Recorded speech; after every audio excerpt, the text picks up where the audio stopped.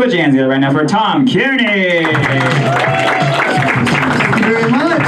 Wow, this is great. Thanks for having me. Wow, yeah. Wow, yeah, I had a big week, my wife and I, we had our 25th wedding anniversary. I know, 25 years. Can you believe it? That's a huge thing, and I'm totally shocked by it because I can't believe she's put up with me for so long.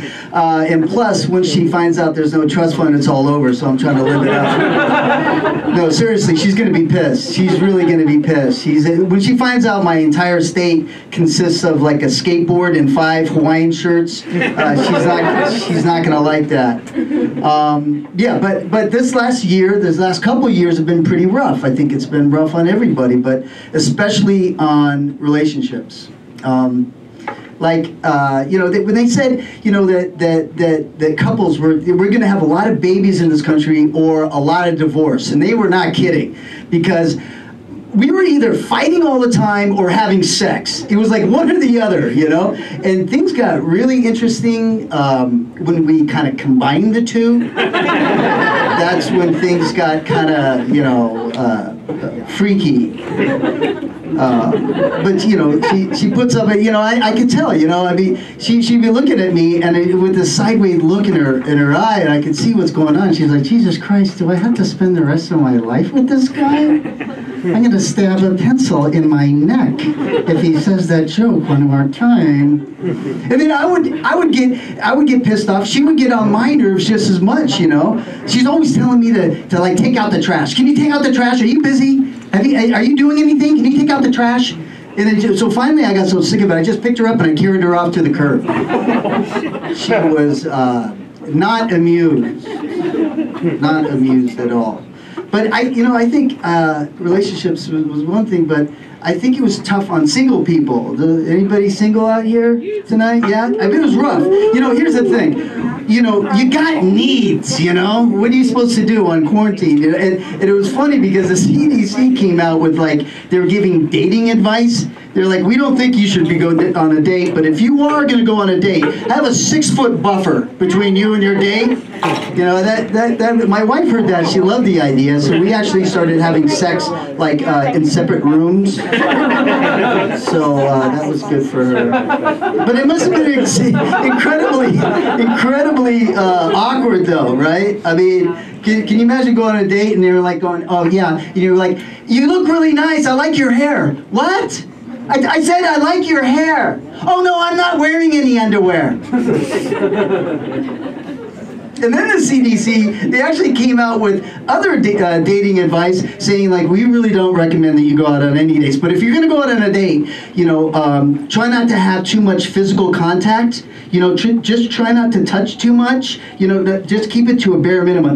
Just the tip. Just the tip. It was crazy. My wife liked that idea too. But being on quarantine was like a trip. You really got to know somebody. I mean, we for that first month, we never saw a freaking soul, for a month. And then one day we were sitting on the couch watching The Price is Right, and there was a knock at the door. We're just like, who the hell is that?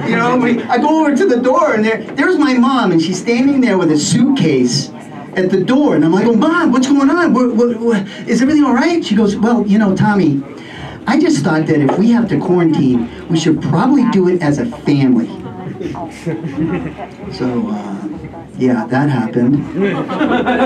So as soon as she comes in the door, as soon as she walks through the door, it's like, no drinking, no smoking, no doing drugs, no nudity in the house. I mean, she is not following any of our rules.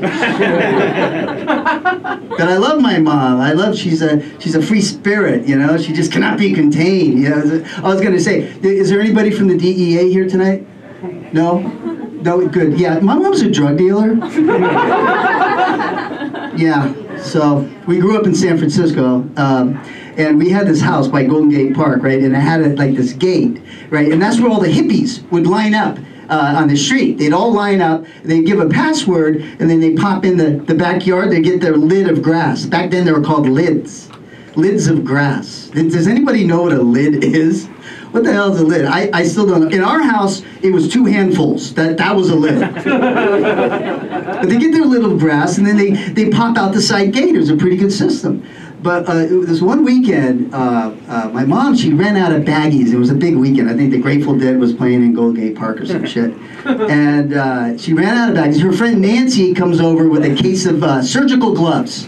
And they took the grass and they stuffed them in the gloves and they sold those. And that was called the 5-finger lid. It was very famous in the Bay Area. It was a huge success. And that was actually the password at the gate. Give me 5, high 5. That's where that came from, high 5. It was like, she was a trip, man. She was an absolute trip. So then she ran out of the gloves. It was a huge success.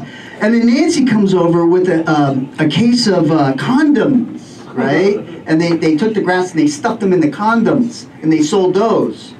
And yeah, it didn't go over as well. And I never really understood that, you know, because you could smoke the bejesus out of yourself and then practice safe sex. It was a win-win, really, you know.